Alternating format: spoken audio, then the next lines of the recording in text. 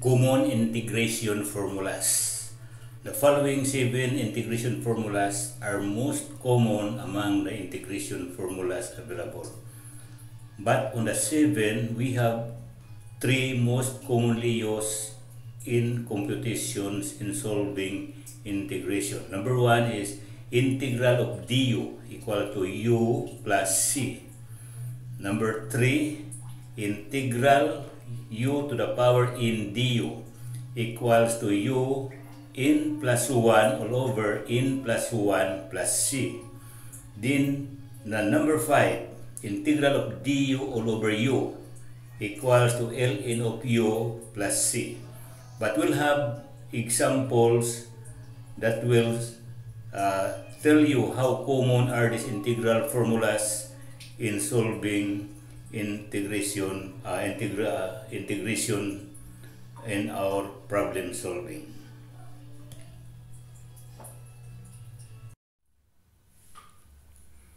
Evaluate the following indefinite integrals.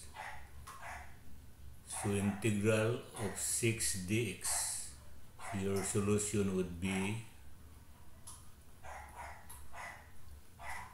equals to 6 integral of dx equals to 6x plus c. Number 2, integral of x to the power 5 dx equals to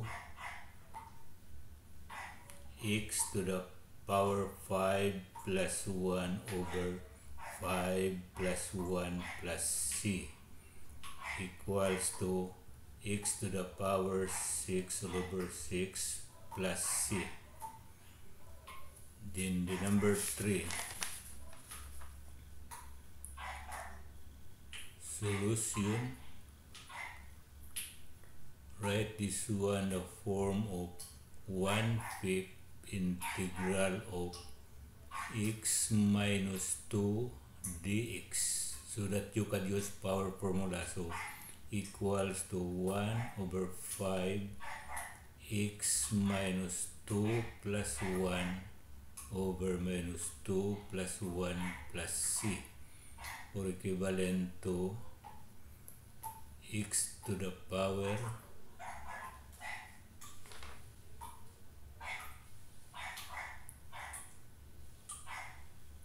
x to the power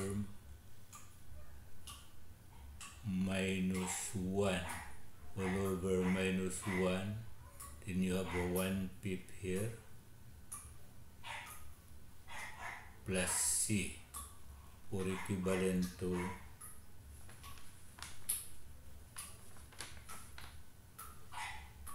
minus 1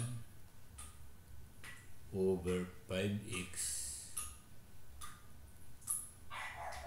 plus c. This one could be written as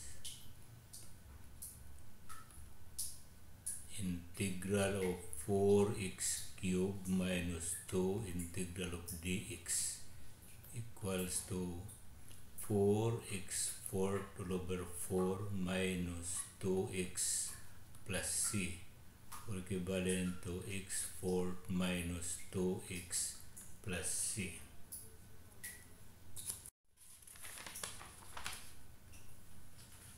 And on this one, integral of x squared 1 minus x cubed.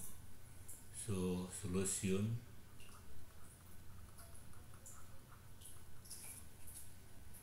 u equals to 1 plus x cubed, du equals to 3x squared dx.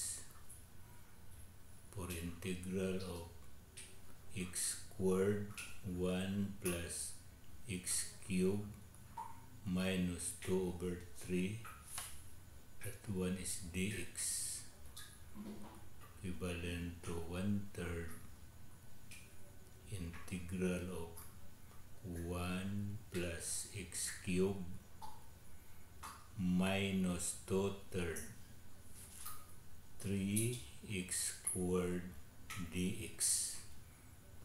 So equals to 1/3 1 plus x cubed all over 1/3 all over 1/3 plus c, equivalent to 1 plus x cubed to the power 1/3 plus c. So this one,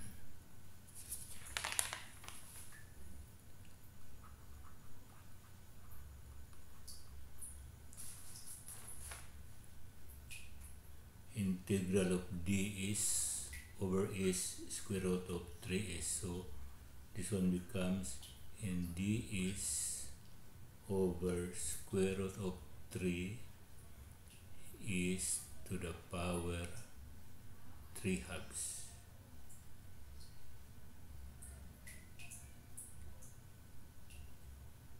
Is to the power 3/2. That one equals to 1 over square root of 3 is to the power minus 3/2. Have that one, d is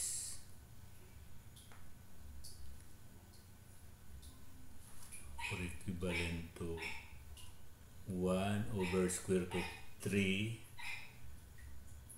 is minus 1/2 over minus 1/2 plus c equals to minus 2 over square root of 3 is plus c. So integral of dx over 6 minus 3x. So this one would be in the form of integral of d all over u. Solution.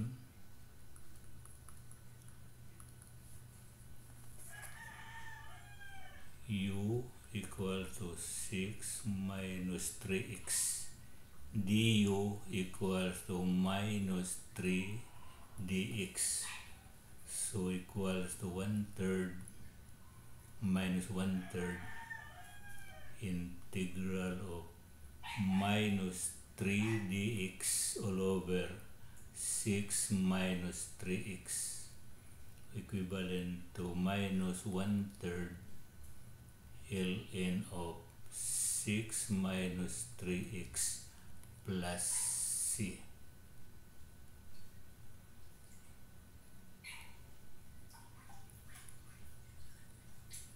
So this one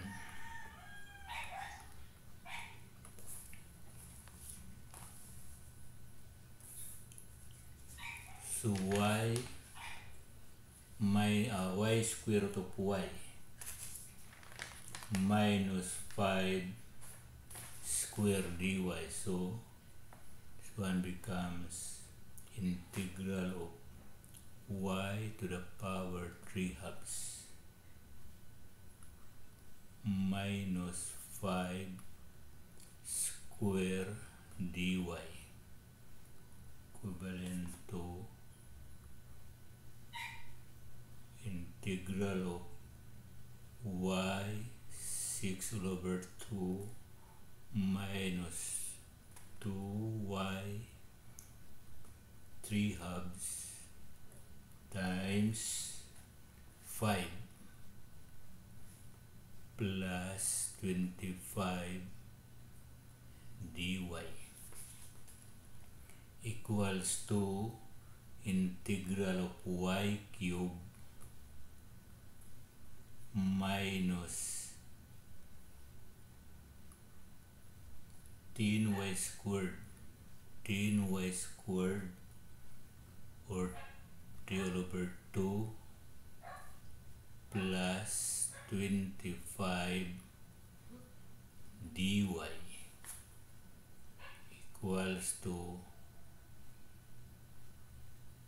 y fourth over 4 minus 10 y 5 all over 2 over 5 all over 2 plus 25 plus c equals to y fourth all over 4 minus 4 y 5 over 2 plus 25 y plus c.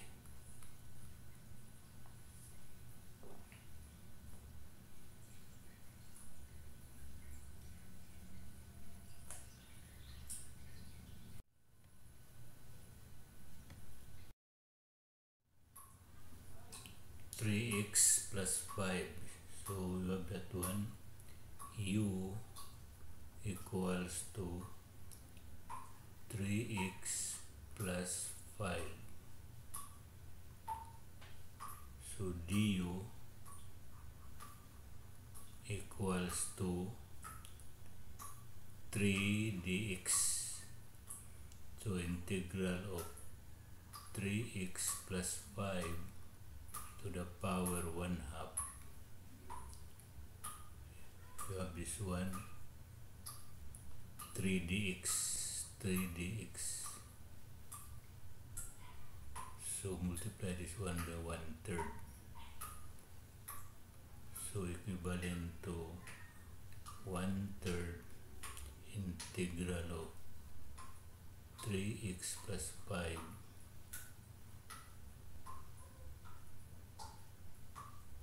to the power 1/2 3 dx equals to 1/3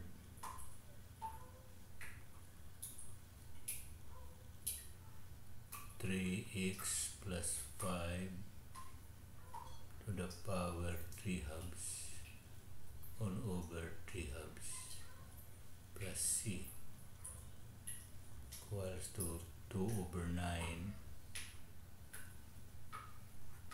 3x plus 5 3/2 plus c. In this one, y square root of y minus 5 square dy, so solution integral of y to the power 6 all over 2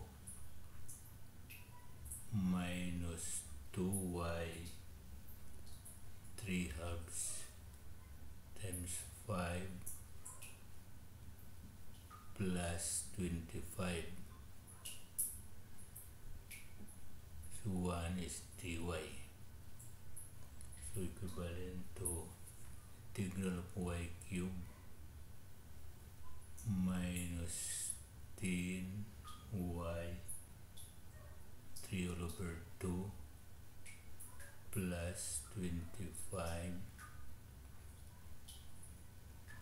dy equals to y 4 all over 4 minus 10 y 5 over 2 over 5 over 2 plus 25y plus c equals to